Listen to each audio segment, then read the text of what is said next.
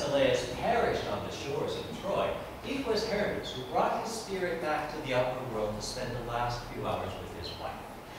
When a jealous Hera destroyed her rival Semele, it was Hermes who carried the infant Dionysus to safety.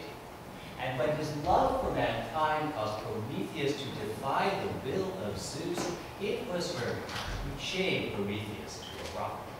His success in these endeavors earned Hermes the traditional reward for a task well done, which is to say, another task. And thus he was summoned to Olympus one day by Zeus and commanded with the task of retrieving Io, the daughter of Inachus of Thessaly, and the latest of Zeus's lovers. To hide her from Hera, Zeus used his awesome power as Lord of the universe to transform Io into a cow. This was not one of Zeus's better conceived plans, for a jealous Hera, rightly suspecting that her husband was up to no good, demanded that he make a gift to her of this paragon of livestock. She then tethered Io to a tree and had her watched over by Argus, a giant with 100 eyes, only 2 of which were ever closed for rest or sleep. Now, when Hermes was but 1 day old, he had amused himself by stealing the cap of Apollo, and thus he thought he could in like manner retrieve this heavenly habit. But no sooner had he begun to untie the tethers that held Io than he was seized by the watchful Argus. "Little thief, you may tell me your name before I kill you." "I'm the god Hermes, son of Zeus and Maya.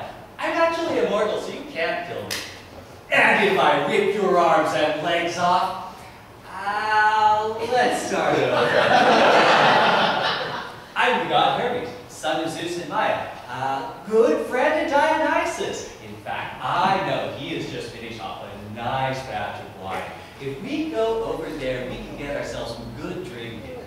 "I am Argus Panoptes, slayer of Echidna. Who are you that you think yourself worthy to drink with me?" "All right, choose your drinking companions carefully. I understand that. Can't be too cautious. I have a better idea. I know this glen where the nymphs and naiads are so, well, you know, and they would be all over a man, a giant like you, so well endowed with eyes." "You talk too much. Immortal god, I will chain you to a rock and daily rip the tongue from your head. Have you any last things to say?" Yes, I'd like to recite for you the 13 books of Euclid's Elements of Geometry." "A point is that which has no part." "All right, how about the music?" And with that, Hermes pulled out his series, that which we also know as the Pipes of Pan, and began to play a pleasant and soothing melody. And as he played, the eyes of Argus began to droop, and one by one they began to close.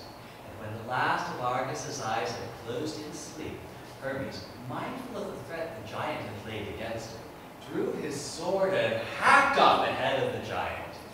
And thus it was that Io was freed, eventually to be returned to human form. Hera was enraged over the slaying of Argus, but could do nothing more than to use his eyes to adorn the feathers of her favorite bird, the peacock. And Hermes continued to perform other tasks for the gods, and in the fullness of time, his descendants would include the greatest of the Greek heroes, Odysseus the Cunning. But his are other stories. This one is done.